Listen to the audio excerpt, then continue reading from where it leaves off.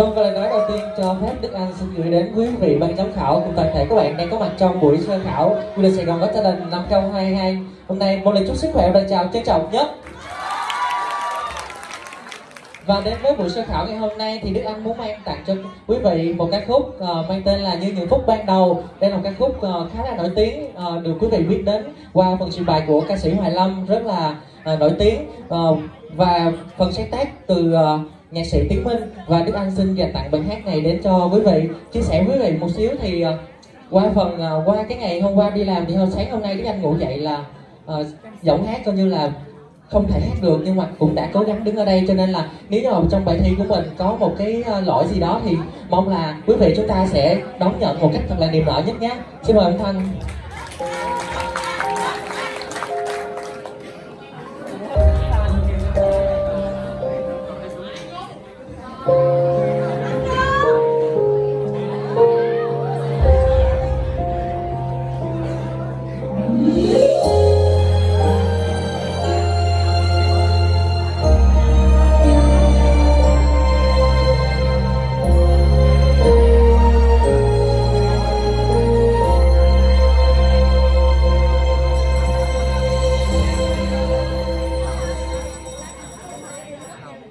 Nếu nuối tiếc tan trong bao tiếc nuối để yêu thương sao thật xa, nếu nỗi nhớ tan trong quên buốt xa và thời gian sẽ qua, cố giữ lấy dù chỉ là nước mắt để ngày mai được khóc giống muôn màng, và giữ lấy dù chỉ là những nỗi xót xa mơ hồ hỏi niềm rơi trong nỗi buồn hay là tan trong lỡ làng cuộc đời như con nước cuốn trôi xa về đâu, đừng để những ký ức là tiếc nuối, đừng để yêu thương này xa khuất chân trời, đừng để ta trong con sông buốt xa cô đơn giữa muôn trông quên lãng, dù cho tấm lòng kia đã thấy, dù cho bao mong manh mãi nơi này, dù nỗi đau theo muôn ngàn kiếp sau, ta vẫn yêu một lần và mãi mãi để người yêu ơi xin ta trong vòng tay, giữ chặt nhau thời gian dừng lại nơi đây trong mấy những phút giây bắt đầu.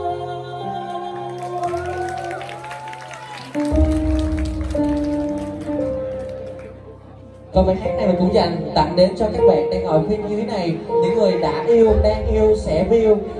bởi vì tất cả các bạn ở đây đều xứng đáng được yêu, tất cả các bạn đều có xứng đáng được một cái tình yêu chân thành nhất cho mình.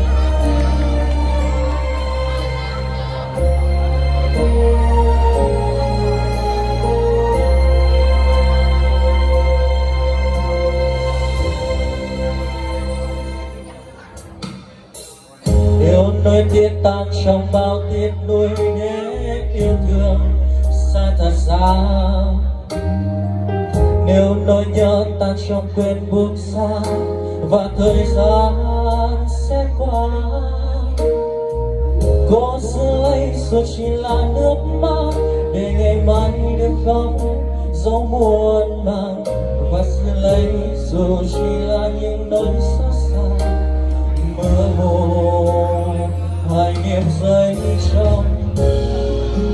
nỗi buồn hay là tan trong lỡ làng, cuộc đời như con nước cuốn trôi dạt về đâu, đừng để những ký ức là tiếc nuối, đừng để yêu thương này xa khuất chân trời, đừng để ta tan trong con sông buốt xa cô đơn giữa một trông quên lãng, dù cho tấm lòng kia đời thơ, dù cho bao mong anh mãi nơi này, dù nỗi đau theo muôn ngàn kiếp sau,